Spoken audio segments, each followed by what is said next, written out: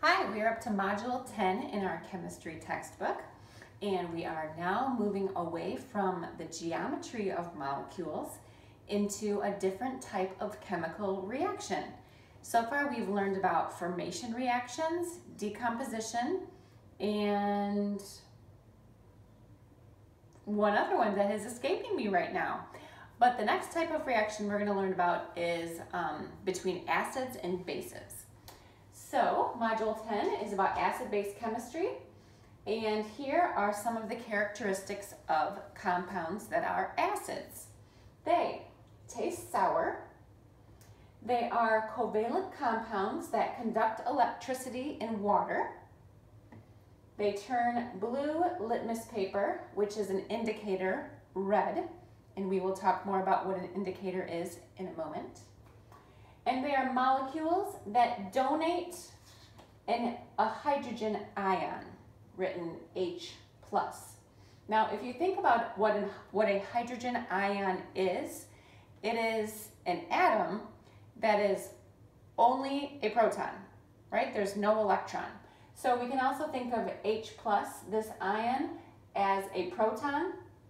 Therefore, a molecule that donates H+ is basically donating a proton. So you can talk about it either way. So we call an acid also a proton donor. Okay? On the flip side, bases taste bitter. They are slippery to the touch when they're dissolved in water.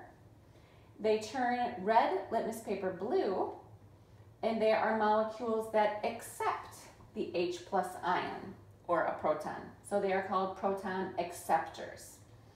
And then an indicator is a substance that can help to identify an acid or a base. This is a substance that turns one color in the presence of acids, and it turns another color in the presence of bases. So litmus paper is an indicator, and I believe if you do the experiments in your textbook, you use litmus paper, or another indicator, a natural one, is cabbage juice, and I believe that is used in another experiment in this module. So now I need to give you some examples of acids and bases and how they work together.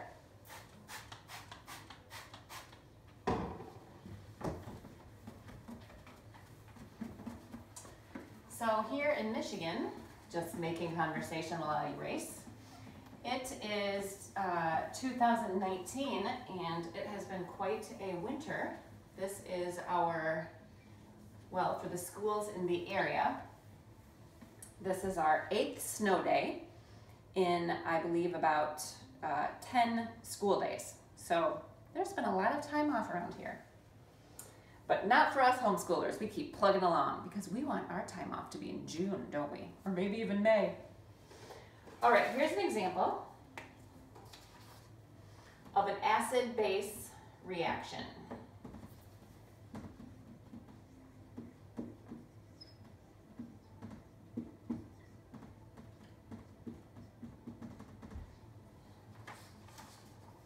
HCl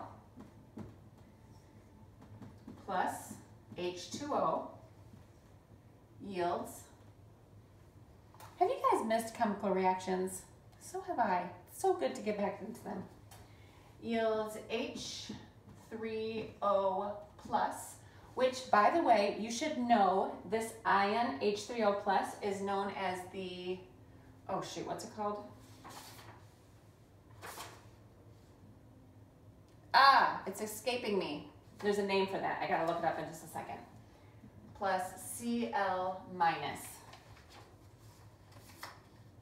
Okay, so let's write out the Lewis structure to see what's going on in this reaction. HCl, Cl with its 6 other electrons, and then H2O, HOH, and O with its 2 other, well, with its 4 other electrons. Okay, yields, oh, I remember, hydronium. Hydronium ion is H3O plus. Okay, All right, now looking at this molecule right here, this is a covalent bond. Let's take some notes about it. The shared electrons in this covalent bond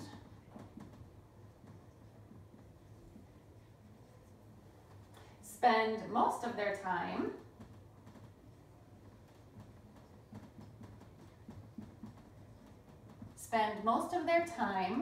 around what? You tell me. Would they spend most of their time around hydrogen or chlorine? Which is more electronegative? Which is farther to the right on our beloved table? That's right, chlorine. Spend most of their time around chlorine. So, hydrogen wants, I love how we refer to our atoms and our electrons as actual individuals. Personification, that is. So, hydrogen wants a fairer share of electrons. So, it leaves as an H+ ion and goes to share electrons with a lone pair on oxygen on the H2O molecule. Okay, there's a nice little paragraph that we just wrote together, right? So it's explaining what's happening here. If the electrons are spending most of their time around chlorine, right? Hydrogen says, this is not fair. I'm not getting any electrons. Hey, what's that over there? Look at that lone pair of electrons just hanging out. I'm going to go share with this molecule and share that lone pair on oxygen right there. All right, so then it becomes, we're going to draw a picture of that. So then we have the chlorine ion, because the chlorine is left with all 8 of the electrons, because it kept the electron of hydrogen. So chlorine is now a negative ion. Hydrogen is now a positive ion because it took off and left its electron behind. And then here's our water molecule. And the hydrogen sees its opportunity and goes over here. So that's what's happening. And then this is why this reaction yields a hydronium ion. So we write it out like that. And a chlorine ion. Okay, so there in pictures is what happened. So now let's label which was the acid and which was the base in this reaction. So we're going to look at the reactants and decide which acted as the acid and which acted as the base. Okay, I'm going to write it out again in formulas. So we had HCl plus H2O yields H3O positive and Cl negative. Okay, what happened with the HCl was that HCl donated an H+ ion, or it donated a proton. Who donates protons? That's right, acids, because it donated H+, or a proton. I hope you can see that. Okay, what did the H2O do? The H2O accepted H+. In other words, or I'm going to put slash a proton. Who accepts protons? That's right, bases do. So the H2O acted as the base. Okay? I hope you can see that. So there's an example of an acid-base reaction. And we're just going to do one more real quick. Quick, Carly, quick. You only got 15 minutes or YouTube won't let you post your video.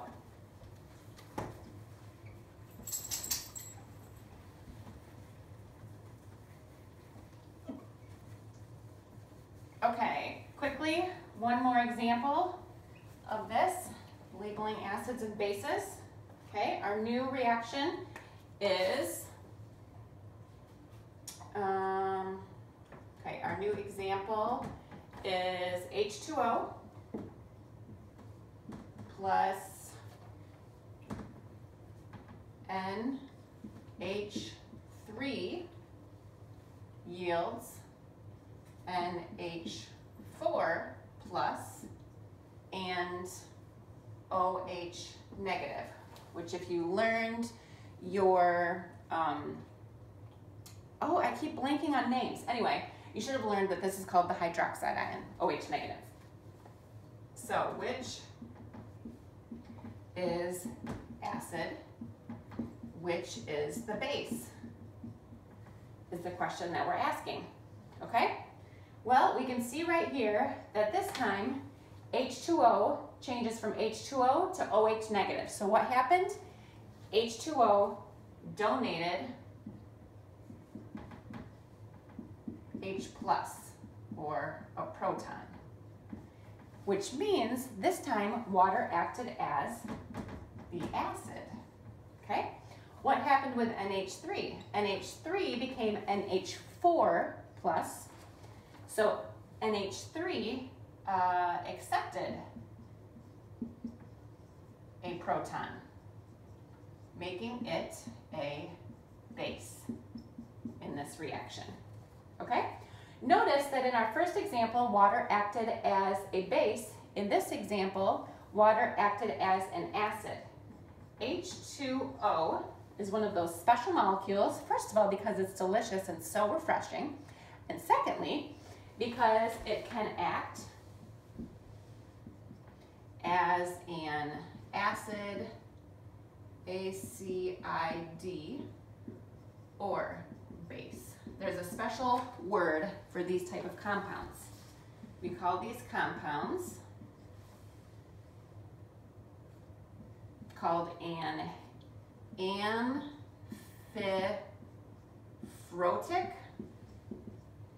or amphoteric compound. Two weird adjectives for you to learn right there, okay? But that's what we call a compound that can act as either an acid or a base. I've always learned it as amphoteric, so this is the one I remember, but you can also hear it as amphiphotic, okay? So that is your introduction to acids and bases.